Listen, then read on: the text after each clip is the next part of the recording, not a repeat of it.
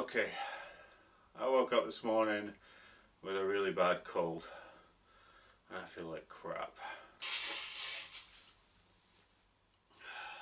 Ugh.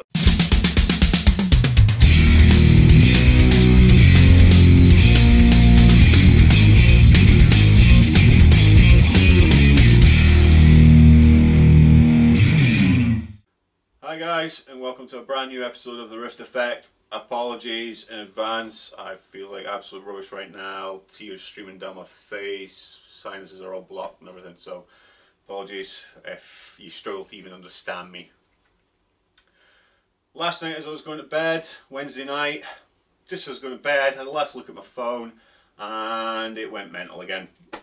As is always happening when anything for the Batman gets released. And we now have set footages of passing with the Batmobile. And it's got the internet talking yet again. Internet's going mental. And yeah, I can understand why. More and more we're seeing that this is a development story of Batman in his early days, and there is more and more evidence, and no more evidence than what we're seeing in the Batmobile.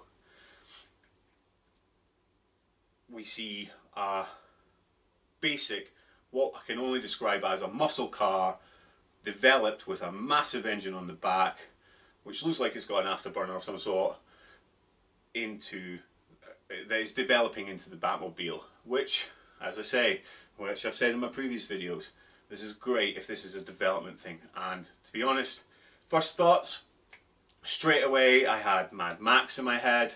I had Fast and Furious. It looks like they've just taken a car off the Fast and Furious set in one of the movies. But I liked it. That's the biggest thing. I do like it. I do think it is a great look at how we're going to see the development of the Batman in his early days. So I do like this. We see some great shots of the front and of the hood with the lights. Very Dodge Charger sort of sprung into my head. Whether that's the type of car they've used in the bodywork or not, I don't know. I'm not 100% on my cars, guys, so apologies for that.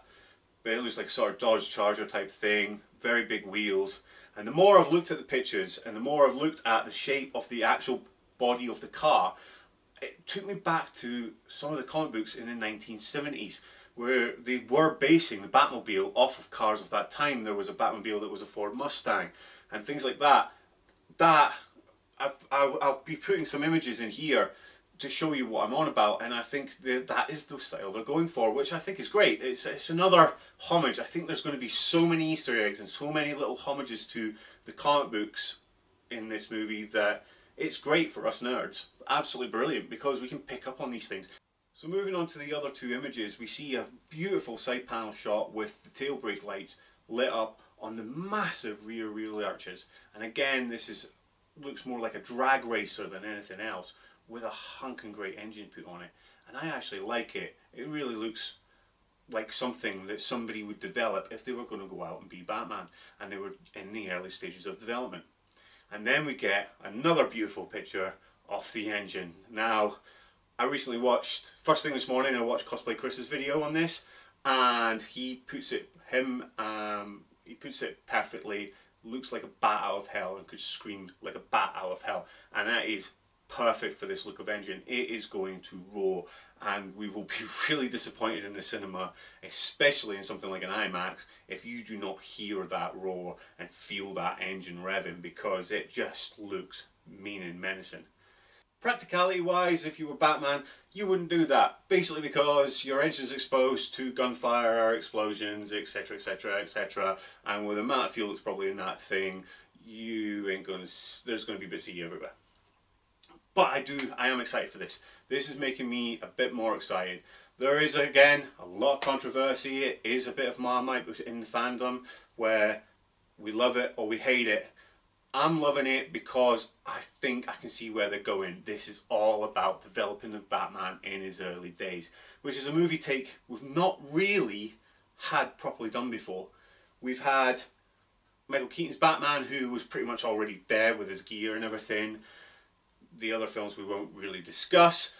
You then have The Dark Knight, where we see him develop, but again, he instantly sort of develops a kit but not to this extent where it is literally going back to not having Lucius Fox, not having anyone other than Alfred help him out, and they're tinkering in a garage basically, or Batcave. So I'm digging this. The only other thing, that gripe I've got about these photos is Robert Pattinson in that bat suit. Like I said before, I still like the suit. I can see where they're going with the suit, but Pattinson looks small. And again, I understand why. Again, he's in development. Hopefully, if they do a series of movies with him, he'll bulk up a bit as he gets more and more into the role. But he just looks like, well, a skinnier version of me. No muscle, no definition, no nothing. And if you're fighting crime, you've got to have a fighter's body. And I blatantly don't. And unfortunately, looking at these photos, neither does Pattinson. He's not big and imposing. And that's worrying me a little bit. Is he going to come across as the scary figure that he's meant to be as Batman? That worries me. Whether you'll do Bruce Wayne, young Bruce Wayne, yeah, probably. Seen him in other films other than Twilight. Seen him in other films where, yeah, I think I'm feeling good for Bruce Wayne. Whether he can pull off Batman and be that menacing figure, at the moment, from his stature alone, I'm a little bit concerned. So this was just a quick video, guys. As I say, I am now going to go and curl up in bed and slowly die from this cold because I am completely choked up. And apologies for the sniffing, etc, etc. Please, guys, stick comments below. Get on the discussion. I love having discussion with fans, fellow fans. Like it, hate it, whatever. I love having discussions. Alright, guys, so please stick comments below. Give us a thumbs up if you like this video. The more thumbs up I get, the more it helps. So yeah, guys, and with that, geek out. Oh, God. Right. And as I say, this one just... Why does the Avengers group chat come on whenever I'm trying to do these videos? Definitely not, and that's my phone again.